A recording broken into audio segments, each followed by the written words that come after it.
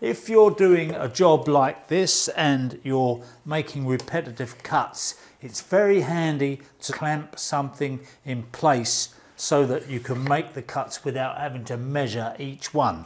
The only problem with that, sawdust. Once you get a bit of sawdust blowing up in there, you find that your dimension has changed. What you can do is make sure that your end stop has a 45-degree cut on it.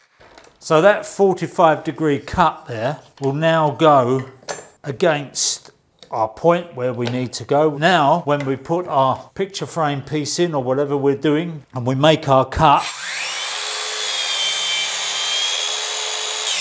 any dust that accumulates there will be underneath that little channel and it will be taken out.